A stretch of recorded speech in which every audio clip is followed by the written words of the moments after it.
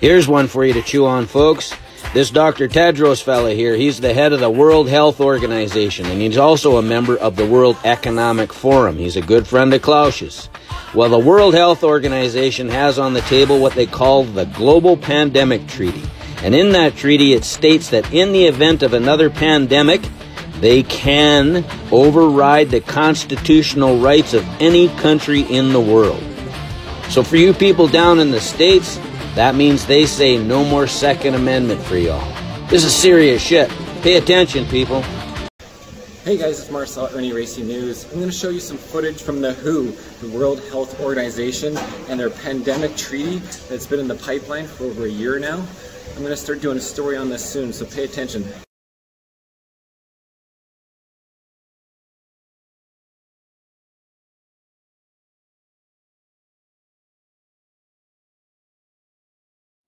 Dear colleagues and friends, as you know, there have been several reviews of the global response to the pandemic with many recommendations for strengthening global health security.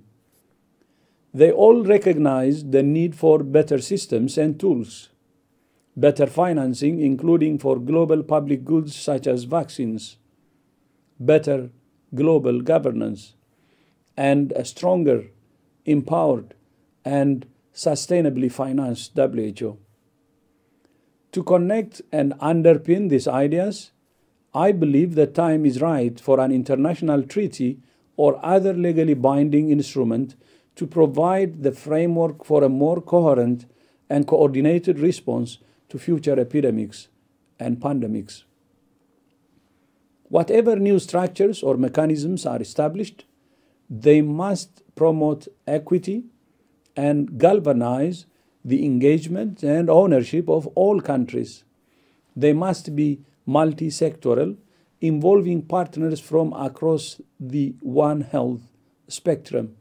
They must be coherent with the international health regulations. They must be rooted in the constitutional mandate of WHO. And they must be accountable and transparent.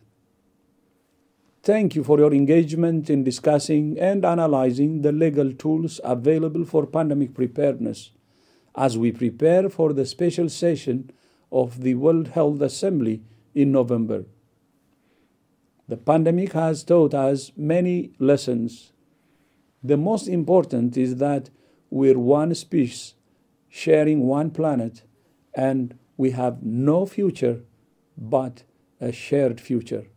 I thank you.